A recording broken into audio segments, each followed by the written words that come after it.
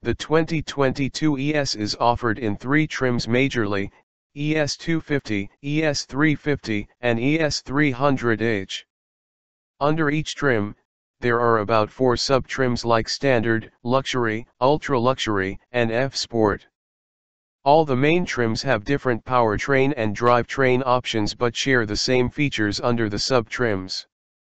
The base ES250 starts at $40,800 and packs the least powerful engine in the bunch, that is a 2.5-liter naturally aspirated inline-4 engine with an all-wheel drive system as standard. The ES350 comes next with a starting price similar to the ES250 but sports a bigger and more powerful 3.5-liter V6 with front-wheel drive. The ES300h is priced about $1,100 more than the 250 and 350 and has a hybrid setup. The 2022 Lexus ES now has sharper looks.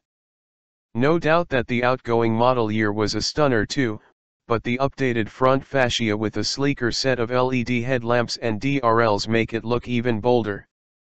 The huge intake grille has got an update too with a mesh design. Looking at the rear, not much has changed with the design. The LED tail lights and the dual exhaust tips still look great. The F-Sport gets a set of 19-inch wheels but the 17-inch ones are set as standard. The cabin still manages to stun many enthusiasts with its upscale and comfy nature. The dashboard design with the new touchscreen display at the center looks updated because of the slightly tilted center display towards the driver. That said, pretty much everything remains the same with the outgoing model year. The 7.0-inch instrument cluster looks cool as ever, and the leather steering wheel feels premium in hands. Apart from the excellent cabin insulation, the materials used inside are mainly faux leather and suede for the door panels and the dashboard. The standard seats are wrapped in faux leather and come with great cushioning. They also feature power adjustability and multi-level heating options.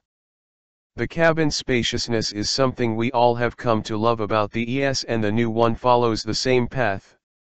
Up to 5 average people can easily fit inside with ease, and they can experience an airy cabin with lots of shoulder and legroom, even in the rear row.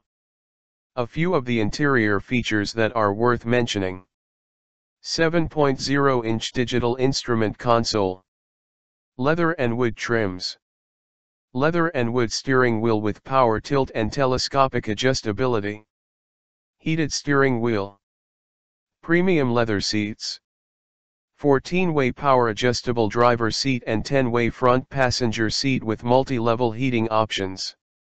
The Lexus infotainment system remains the same with voice command features and a complicated interface which can be very distracting for the driver.